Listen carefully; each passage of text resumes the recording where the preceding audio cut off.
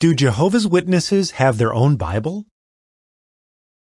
Jehovah's Witnesses have used many different translations in their study of the Bible.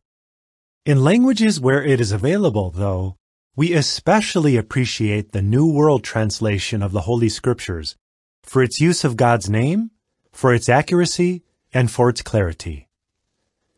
Use of God's name. Some Bible publishers have failed to give credit where credit is due.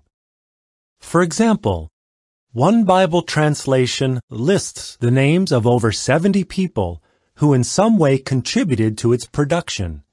Yet, this same Bible omits the name of the author, Jehovah God, altogether.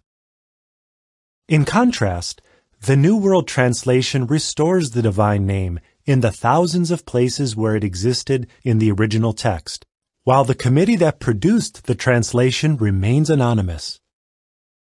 Accuracy. Not all translations accurately convey the Bible's original message.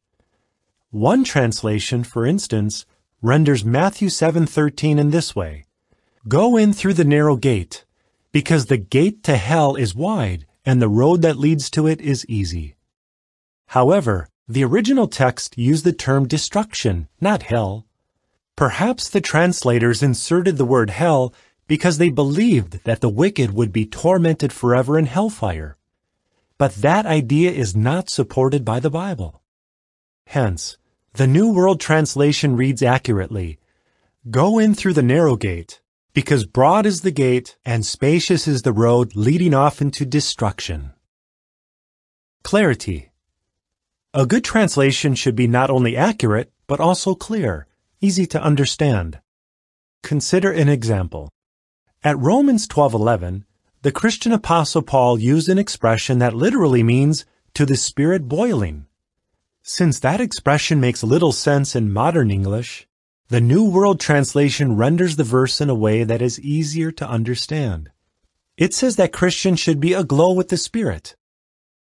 In addition to its use of God's name, accuracy, and clarity, the New World Translation has another distinction. It is distributed without charge. As a result, millions are able to read the Bible in their mother tongue, even those who otherwise could not afford to own a Bible.